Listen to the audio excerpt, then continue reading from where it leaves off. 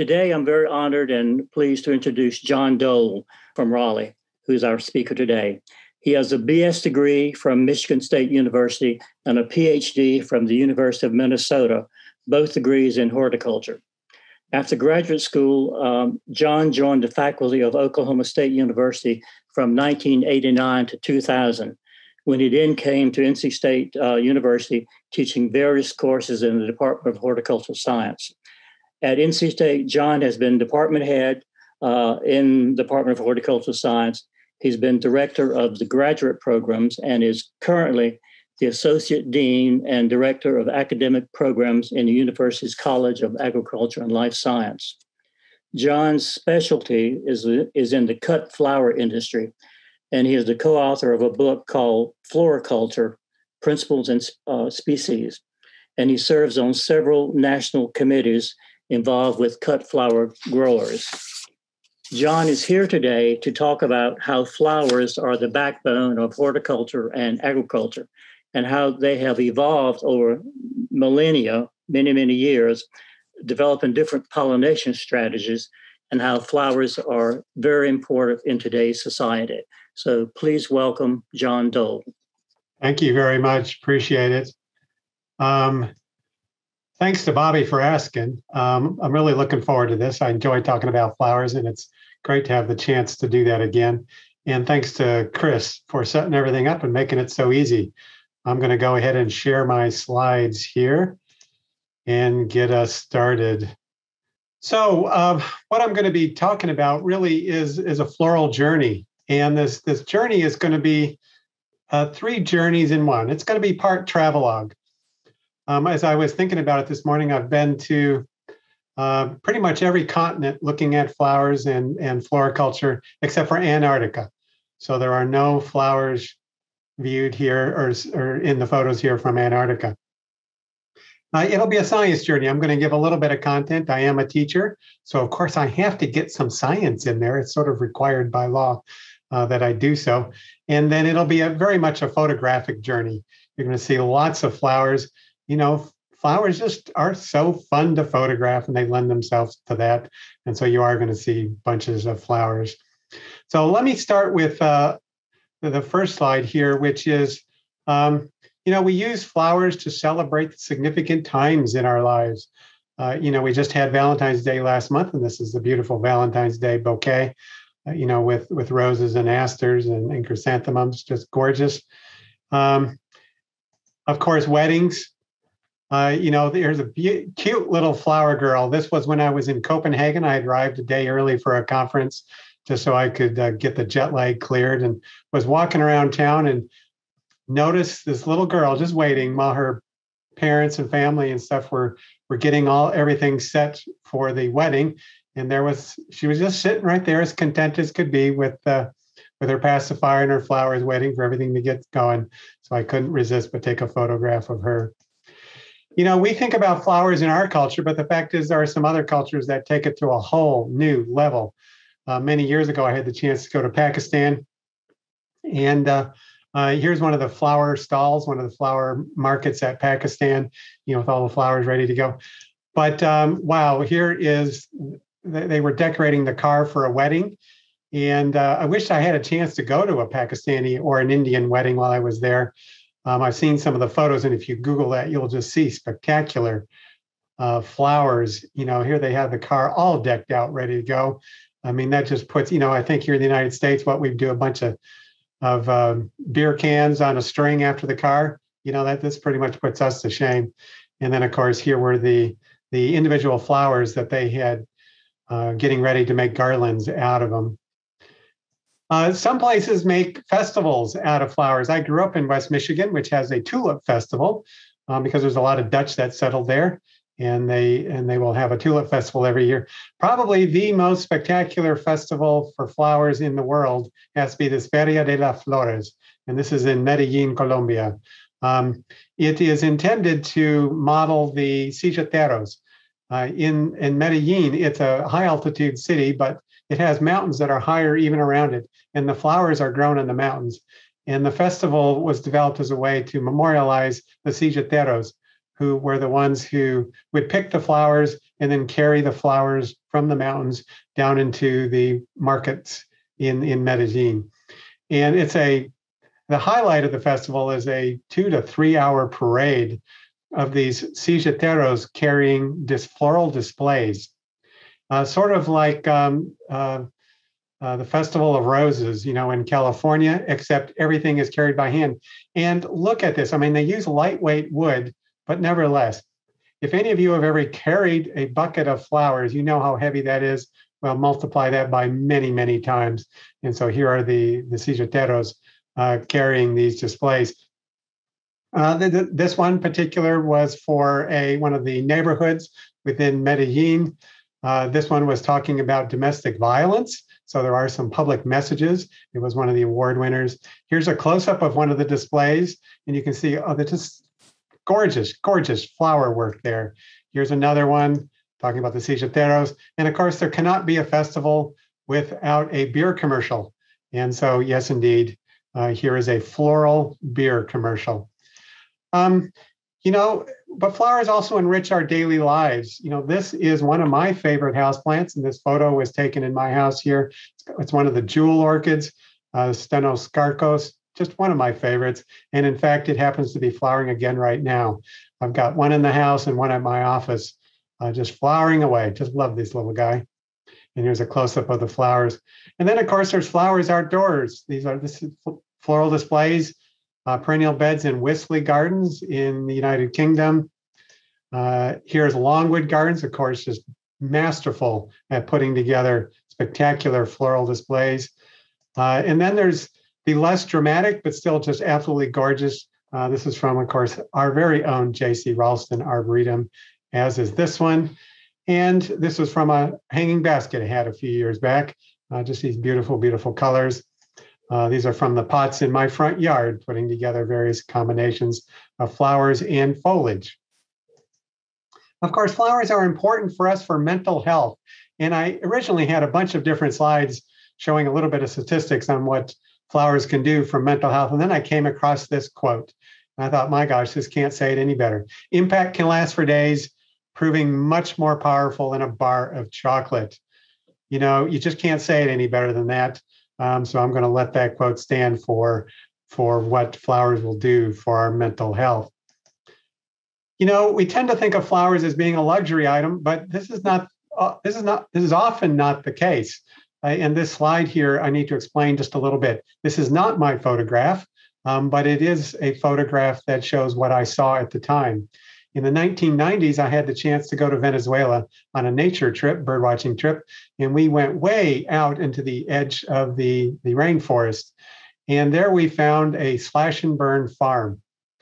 And we were walking around the farm, and it looked very much like this. They had planted crops. You can see corn and beans, and you can see the stumps of the trees that they had cut down and burned.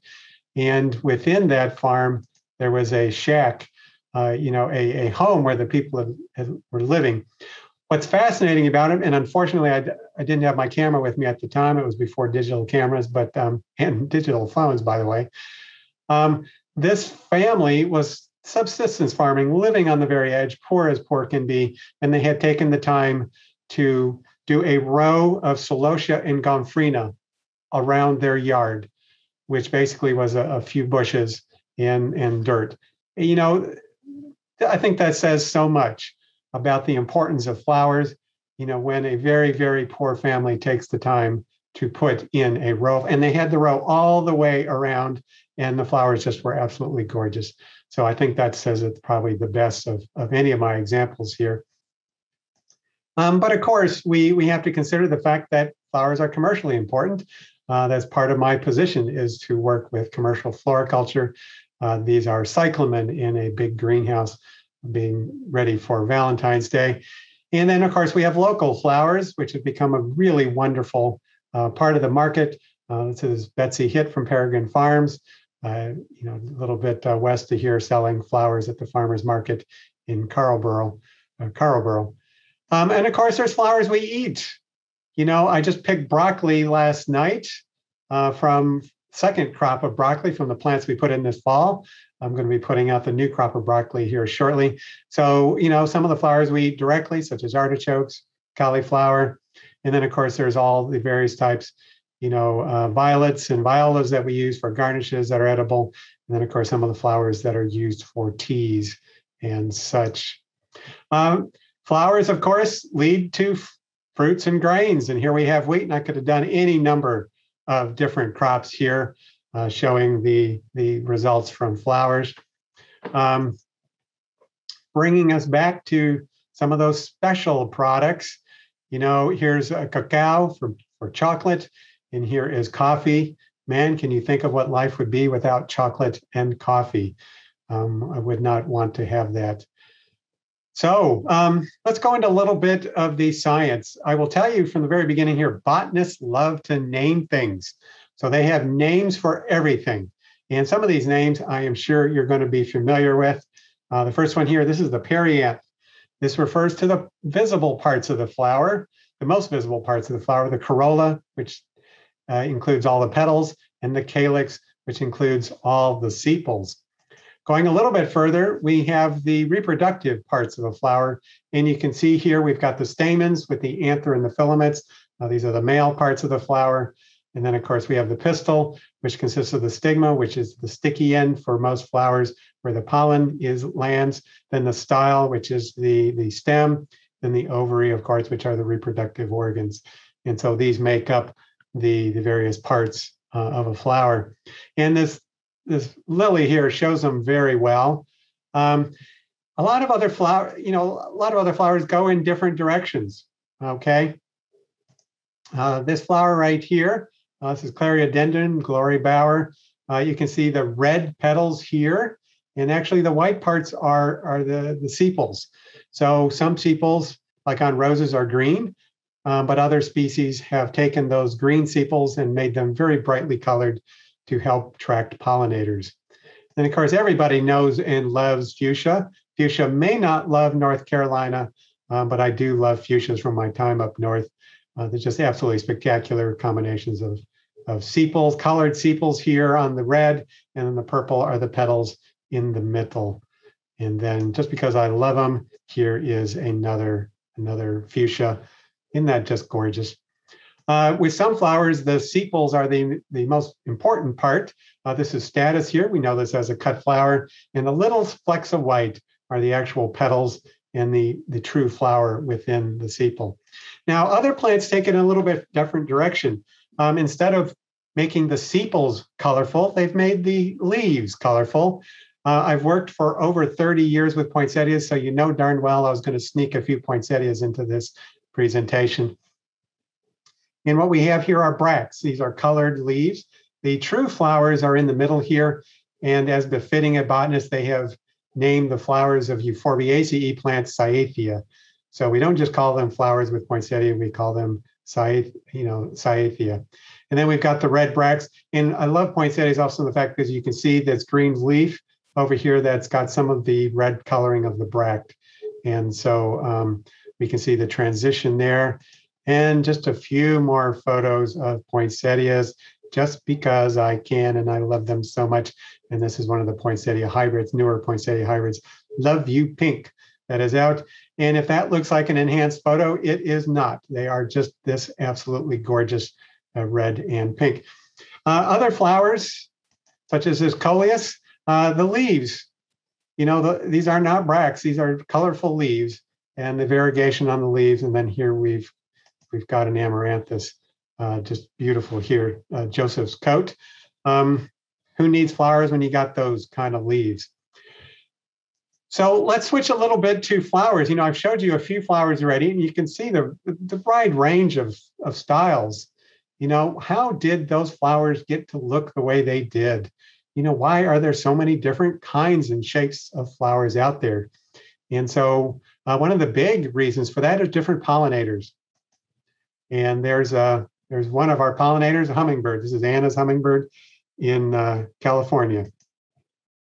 So we're going to start with beetles. All right, beetles are not very sophisticated pollinators. As such, the beetle pollinated flowers tend to be very large. They tend to be mildly fragrant. They tend to have really thick petals that can handle beetles roaming around, and they tend to have lots of stamens, producing lots of pollen and lots of anthers.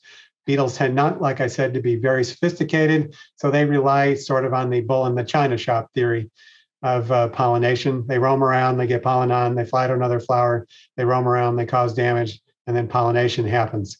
And here we've got magnolia flowers. Now, a few flowers have taken beetle pollination just a little bit further, and this is our water lily, which is very cool because it is a little more sophisticated. The female flowers open up first, and they're at the bottom of the flower, and you can't really see it. I couldn't really, for some reason, Longwood did not want me wading into their pond to stick a camera in the middle of their water lilies. But one of these days, I'll get a water lily, open up and show you the middle part of it. But the female flowers open up first, and they are covered in a layer of solution. So what happens is the beetles fly into the flower, they get caught in the liquid, the pollen floats away from the beetle and goes and pollinates the female part of the flower. Then the next day, the female part of the flower closes down, and then the male part of it opens up. The liquid dries up, and the beetle flies out, hopefully getting some new pollen from the flower that had been previously trapped in, and it flies to another water lily. Is that not absolutely wonderful system for encouraging pollination? The next one here is bees. We all know and love bees. Many bee-pollinated flowers take it to another level, so to speak. They provide guidance, and they show the bee where to go. So we've got snapdragons that are set up structurally to make sure the bee comes into this middle, goes down the center. To get the nectar, it has to go by the stamens. And if you open up a snapdragon flower, you'll see a very precise arrangement to make sure that happens. Here is Dutch iris, closely related to the garden German iris. Same thing. The bees land on this yellow petal, walk down underneath the other petal, get covered in pollen, and of course, transfer that pollen off to the pistil. Now, we like flowers because of some of these markings. Here are anemones, and this is the bullseye pattern here, very clearly set up for bees to land on these petals and then these markings. And it's nicely illustrated here with this, this row of stamens, black stamens here, telling the bee where to go. This is a pansy here called Whisker Series, where we have bred into it. We have colored these markings. We've added a little bit of color to them and make a very pretty decorative flower. Now, bees see things differently than we do. They see UV light. And if you go to this website down below here, you can see how flowers look to bees, which is a little bit different than how they look to us. Passion flower, one of my favorites here, is just this great one pollinated by bumblebees. We can see here the stamens, the little yellow thing in the middle here. Hopefully you can see my cursor. I should have asked that a bit ago. And then here's the anthers. And you can see the bumblebee doing its job very well. It has landed on this outer landing platform. You can see the pollen, the little bit of yellow pollen on the back here that is being, this photo is catching pollen in the very process of being transferred to the pistil here. And just one of our wonderful, wonderful flowers. Not all flowers. Let me check the chat here real quick. I'm seeing a number of things. Okay, yes, some folks are telling me they can see the cursor. Great. Okay, not all flowers do lines, although that is very common. We can see this foxglove here where it's got spots, and where the spots coalesce, that's the marker. This is where the bee is supposed to land. Talk about making it easy. Now, there are some flowers that have taken this just to a whole new level. And you're going to see various examples of orchids here. And this is one, these are called spider orchids. These are in Europe. And I did not take this photo, although I desperately wish I could have seen these flowers, and I hope someday to see them. What's very cool about them is that they emit the odor of an unfertilized virginal female bee. Now, we're all adults here, so yes, we are going to be talking about sex here. So the flower emits this odor, which then goes ahead and does what you might expect. It attracts a male bee who, of course, thinks he is going to be mating with a female bee and does so, I guess, here, and pollination then ensues. So talk about taking it to a whole new level. All right, so I'm going to dial it back down again here in terms of the R rating. And we're going to talk a little bit here about fly pollinated flowers. And this is Stapelia. This is actually, love Stapelia. This is actually one of my houseplants when it flowered in the fall. And of course, every time I got close, the flies flew away, but I did finally get one photo here with a fly. Fly pollinate are very characteristic. They tend to have what I will euphemistically call a musty odor.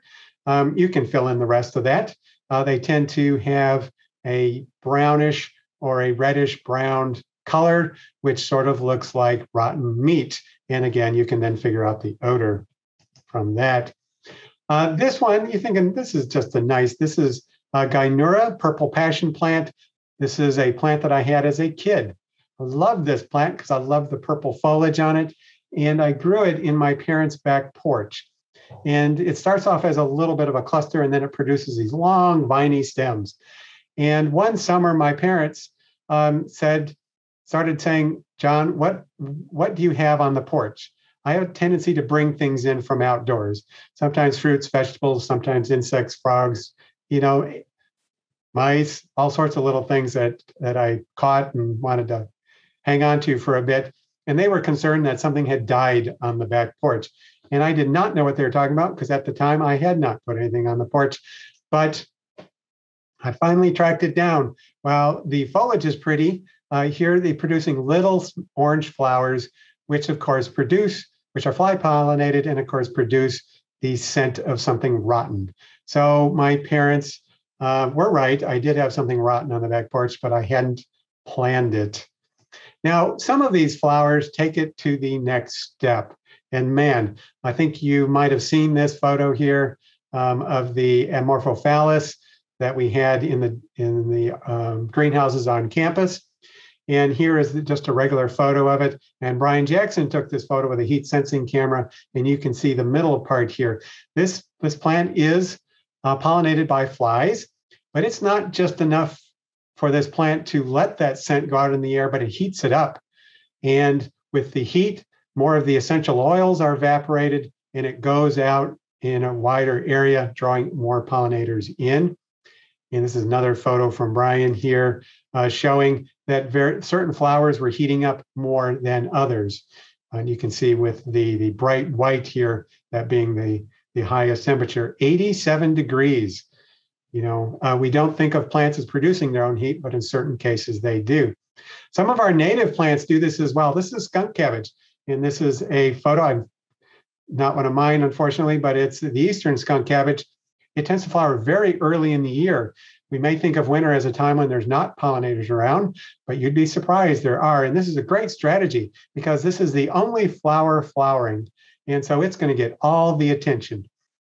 What it does is it produces heat, which allows the flower to burrow up through the snow, and then it goes ahead and opens up, and it gets all the attention because it literally is the only thing flowering at that time. Switching gears now to wasp. This is figs, and this is a photo of the figs in my yard. And figs are very cool because they have a very special relationship with wasps. The female fig wasp will burrow in through this central hole here, okay, and will lay eggs. Now there are three types of flowers inside of the fig.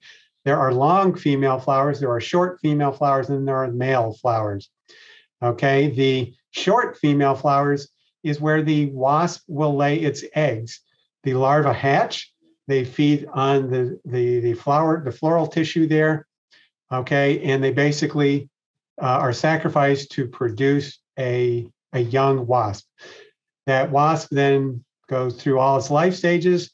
It then hatches, it gets covered in pollen, and then it goes ahead and burrows out and flies to another fig fruit flower, in which case it goes ahead then and pollinates that. Now, for those of you who have figs, do not worry. These are parthenocarpic. Ours are parthenocarpic. So you are not eating little baby wasps when you eat fresh figs from your garden. So I just want to get that in there. I love figs. We have quite a few of them. And so, yeah, I just wanted to get that across. Another orchid. Okay, this is Brassia. It is another very specialized case.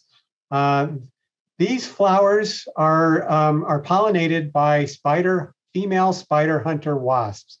Okay, so let me explain that just a little bit. Female spider hunter wasps. These are very large wasps that fly around and grab spiders. They then paralyze them and stuff them into a hole. They then lay an egg on that. That egg then, of course, hatches. Again, we're all adults here, hatches and eats the spiders. Well, this orchid has used that, and I don't know if you can see very clearly here, there's a couple of dots in the middle here that look very much like spider eyes. And then we've got the body of the spider here. And then if we do a little bit of squinting, we can kind of see the legs here. So the spider hunter wasp is drawn in by the fragrance, thinks it's a spider and tries to grab it. And in the process, of course, it goes ahead and pollinates this. All right, the next one here, I'm going to do I know y'all are muted, but who knows what pollinates this flower? What kind of organism pollinates this flower? Moth. Yes, very good. Classic moth pollinated plant here. It is white, it's moonflower. For those of you who grow it, it opens up in the evening and has a musty fragrance. So classic moth pollinated flower. This is another moth pollinated flower. This is called Darwin's orchid. It was first seen by Darwin, or when it was first seen by Darwin, he predicted that there would be a moth found with a very long proboscis that would pollinate this, because these long these long organs here at the very end is nectar. And sure enough, this moth was found, and it had a very long proboscis. And so it flies up, it unfurls its proboscis, sticks it all the way down to grab the little bit of nectar at the bottom there, and then in the process pollinating this orchid. If that is not cool. And this moth orchid has an 18-inch proboscis. Man, think about that. That's really long. Another one, this is a little closer to home here. These are yuccas from the Southwest. And of course, we can grow yuccas here.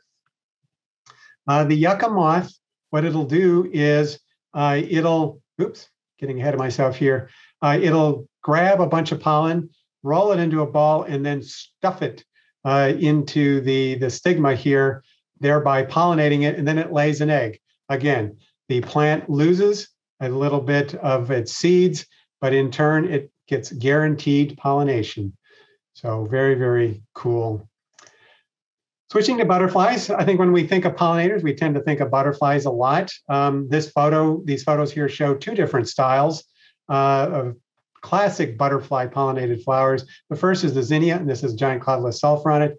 It has a landing platform of petals and then lots of small flowers in the middle. This is to encourage the butterfly to stay on the flower for a number of time. As it goes flower by flower looking for nectar, it then increases the likelihood of pollination. Other flowers do not have that landing platform, and they tend to be pollinated by smaller butterflies. And we can see this for Verbena bonariensis, just lots of little flowers. And we got a gray hair streak here that's one by one going through those flowers. Now, butterfly milkweed is well named. It is absolutely loved by butterflies. And we can see this here. This is actually a photo I took in Michigan, just covered in hair streaks. I want to bring your attention to an individual flower. We can see this butterfly milkweed flower here, and it's got the petals that hang down, and it's got the petals that are upright. Okay, and so what happens? You can see the leg here. Hopefully, you can see the leg here of this butterfly is in between. Well, butterfly milkweed clusters its pollen together into packets, and those packets are attached to a hook. And so then, when the leg of the butterfly goes in between these two structures, it grabs onto a hook, it grabs onto a packet of pollen, and then that is carried to the next flower. So it's not enough for the milkweed to ensure that the butterfly gets pollen on it, but it wants enough pollen to really get good seed set. And I know this works because I have butterfly milkweed in my yard, and every year I get good large pods filled with seeds, which are in some ways just as pretty as the flowers. All right, the next one here, another question time. What pollinates these flowers?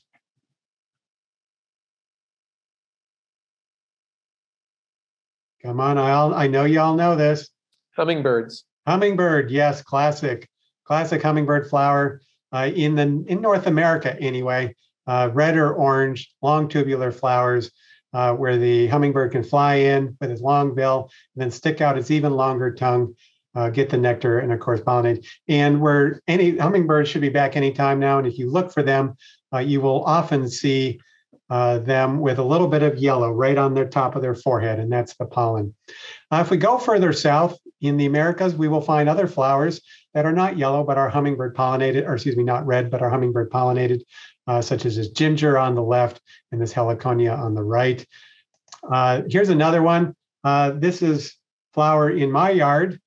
This is, of course, Brugmansia, and it tends to be moth pollinated. It opens up in the evening. It tends to be fragrant in the evening, so it's mainly moth pollinated, but there is a hummingbird that will pollinate it as well.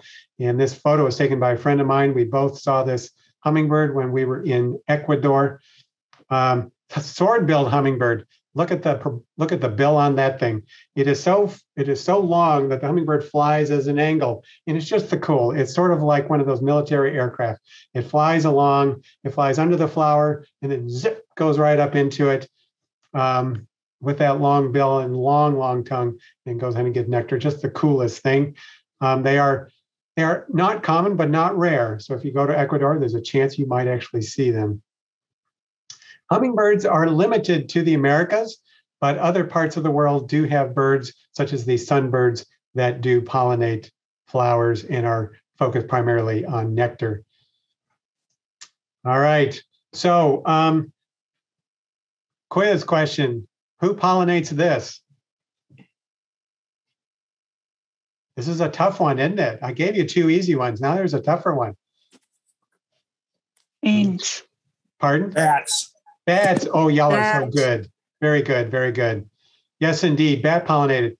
This is a classic bat pollinated flower. Bats are sort of like bees. They're not terribly sophisticated pollinators. And so we've got a row of very thick petals that can tolerate being latched onto by bat claws. And then we've got a lot of stamens here that just are going to cover that bat nose with pollen. And then here we've got the pistil. This shows, this is actually old man cactus. The photo in the background is one in my yard. And here's a photo we took in Oaxaca in Mexico of one of the cactus in the wild, which is really fun to see.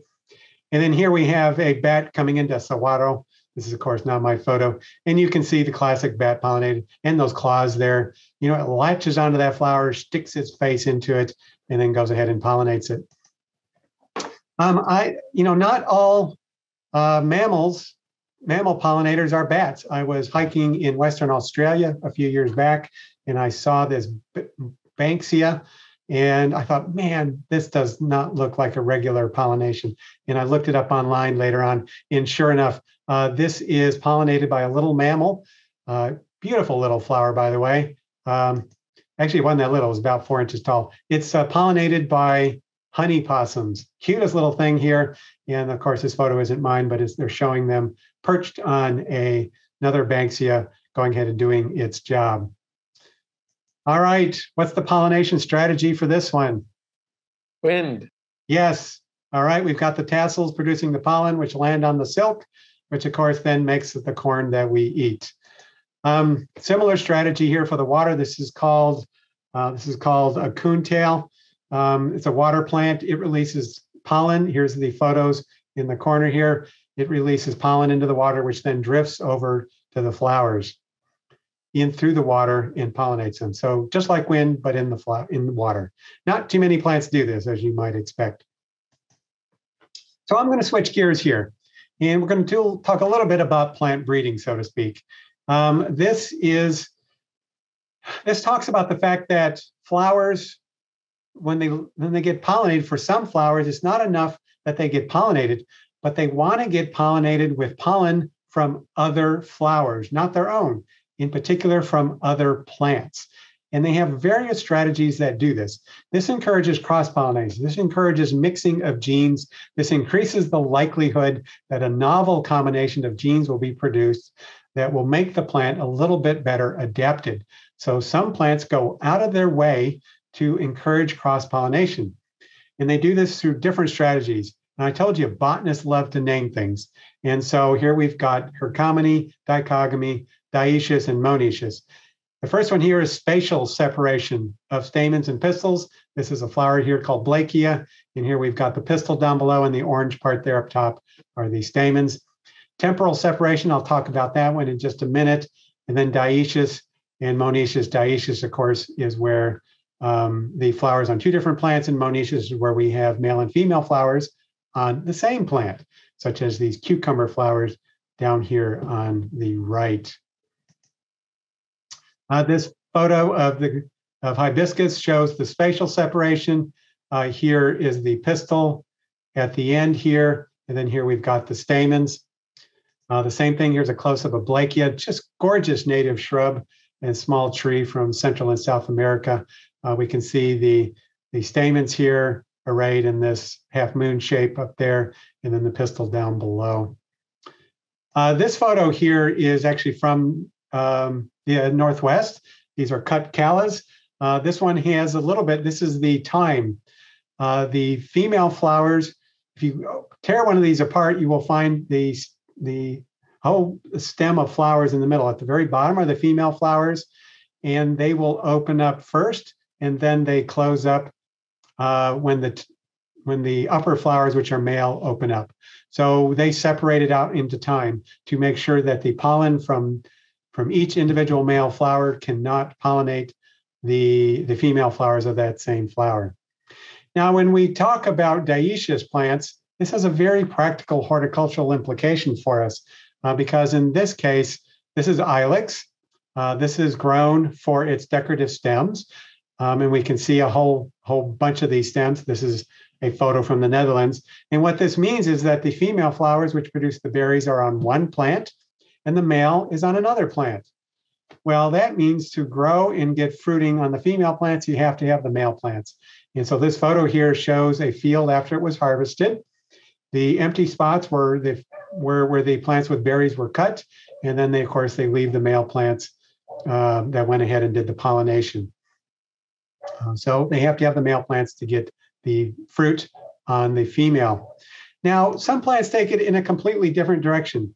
They don't necessarily want cross-pollination, but they want to just make sure that every year they get a set of seeds. And so they do self-pollination.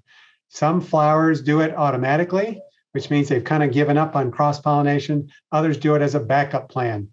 They will self-pollinate if cross-pollination does not work. So think about that. Some of them do it automatically, and some do it in case cross-pollination does not work. So sort of the insurance policy. And there's a couple of notable crops where we have a lot of self-pollination. Peanuts, for example, less than 1% of the flowers typically are pollinated. And so forth. If you look on a peanut plant, it's actually kind of hard to find the flowers. They've gotten so tiny because they're no longer necessary to attract pollinators. They've sort of disappeared. Soybeans are also predominantly self-pollinated, but if they are cross-pollinated, they will actually get a little better seed set. Now, you don't have to go to a big field or a crop to find a plant with this, but you only have to go in your backyard, and they're flowering right now. So I tell everybody after my talk, go into your yard and look around. You might find a common blue violet. And if you want, later in the season, after the flowers have formed a little bit more of the flowers have formed, dig one of those plants up. Since they kind of are a weed, you may want to be digging them up anyway. What you're going to find are two types of flowers. The chasmogamous flowers are the regular purple flowers right here. Okay, that's what we're seeing right now in our yards.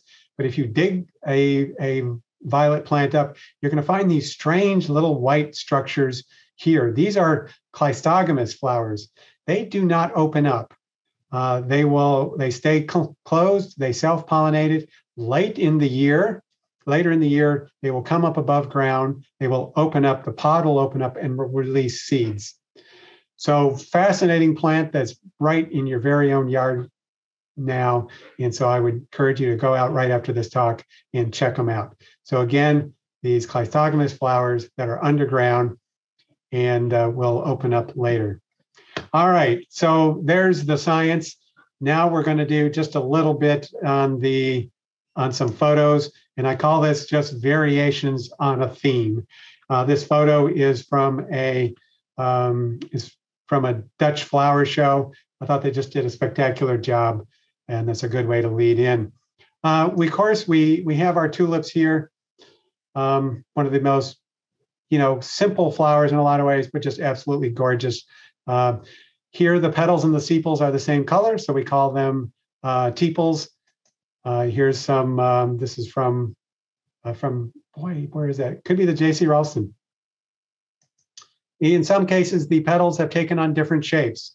The tulips have very classic petals. This is a kufia, with these little sail-like shapes. Here we have a plant from Australia known as fringe lily.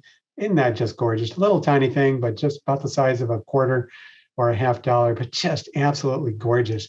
And then we have the flowers. My gosh, the flowers of I'm blanking on the golly. Somebody help me here. Pitcher plant. Sarracenia. Sarracenia. I'm having a senior moment here. The flowers are elaborate. The pictures are fascinating because of what, being a carnivorous plant. But look at these flowers with the sepals and the petals. Bleeding heart coming up. I'm sure folks probably got that starting to flower soon, if not already. Here's the sepals are pink and the petals are white. Okay. Here we've got the petals where just it forms a bell. Some flowers, such as the lovelies bleedings, the flowers have gotten very, very tiny, but so many of them that they make up for the tininess by just thousands of little flowers. I'm going to take the next few slides just to show orchids. I've mentioned orchids already, but orchids are the biggest plant family and have really taken this whole flower structure thing to just the nth degree. So just appreciate here these absolutely gorgeous, gorgeous orchids and all the various strategies. And some of these look like insects, and you can imagine some of the insects that might be doing it, the pollination here as we flip through them. Here we have ladies' tresses, one of our native orchids. Here we have one of the orchids in the mountains. Okay, the showy orchis. Okay, this was taken in Western North Carolina. Here's our most fascinating, beautiful lady slipper. This is not a lady slipper orchid from my yard, but it is growing up. I had a lady slipper orchid from my neighbor, gave me a start from her orchid that she had in her yard, and I had it in my yard. This was probably my most significant plant in my yard. I just absolutely loved it. The pea family plants, spectacular as well. Just a few of those. Various lupins. Here we've got wisteria. Now, some flowers have, sort of de-emphasize the petal, and they focus more on the stamens, such as this lycoris. Here's tibicina. Okay, here we have glory bush here, or needle flower. Then we have button bush, which for those of you that love to attract pollinators, this is just absolutely great. Works very well for butterflies. Cephalanthus, which is, we've got one in our yard. The Protea family plants have taken this whole flower structure thing to an nth degree. I think they're as elaborate as the orchids. And here we've got some different ones there. Getting close to wrapping up colors. Remember when we were growing up, Roy G. Biv, red, orange, yellow, green, blue, indigo, violet. Well, here we've got another passion flower showing the red. One of our native plants here, the absolutely gorgeous cardinal flower. Here's Tigridia, Mexican shell flower. Okay, here we've got African tulip tree. Green has become so popular in cut flowers. This is the green zinnia, Benari giant lime. Blue, not that common of a color. Mechanopsis here, took this up in Alaska. Here is also in Alaska, gentiana. Gentian, is that not the most gorgeous blue? Here we've got purple from prairie gay feather, Liatris. It's one of the more unusual flowers in that it tends to open up from the top downward. Most flowers tend to open up from the bottom up. Of course, iris, Brown. We do have a few brown flowers. This is foxglove, one of the species foxgloves. Brown is actually this Lisianthus, which is one of our native flowers, is typically a blue or purple flower, but breeders have pulled out brown out of it. And it's called wondrous light brown. Isn't that just gorgeous thing? Here's a succulent milkweed from Kenya. Now we're getting to almost black. It's so dark purple there, it's almost black. Here is one called Scabiosa. Again, we're getting close to black here. In Xanthodecia odessa, close to black. And this was what I got. I think it was for my 50th birthday. Mums dyed black. All right. And since we're talking about dyed flowers, of course, anything that's not in nature can be found through dyeing. And petal shapes and numbers. I just couldn't resist putting in a few of these. This is osteospermum with its spoon-shaped petals. And then we'll go back to dahlias. My backdrop is dahlias, and they show something that's very cool. Dahlias are a composite, so they've got the normal disc florets in the middle and the ray florets with the long petals. But some of the cultivars have produced where the disc florets are longer, and now we've got even longer disc florets producing a type of flower called anemone. And then we've got these decorative types here where all of the petals are as long as each other. Some of these petals are twisted. Some of these petals are twirled under. And then we've got roses, singles, doubles, and then just multiple kinds of doubles. So there's different ways that we can do variations on a theme. And here is my last slide that shows me that, yes, it is time to end my talk. Thank you for your time, and thank you for your attention. It looks like it's warming up a little bit outside, so my guess some of you are probably wanting to go ahead and go outside. I don't know if there is time for questions or comments, but I'd love to answer any if there is time.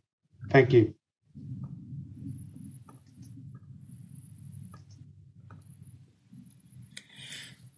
That was a great ending, John. I like the clock. That was pretty funny. I was in a private conversation with the chat with someone answering something, so I missed the even comment about it. But I think they asked about a website with the flower colors, what the bees see. Did you mention something about that? Yeah, it unfortunately was in fairly small print at the bottom of one of the slides. I think if you just Google UV light with bees and pollination, it'll probably pull it up. It's a website that shows for each flower, it'll show a normal photo the way we see it, and then it'll show a photo with UV light, which will show the way a bee looks at it.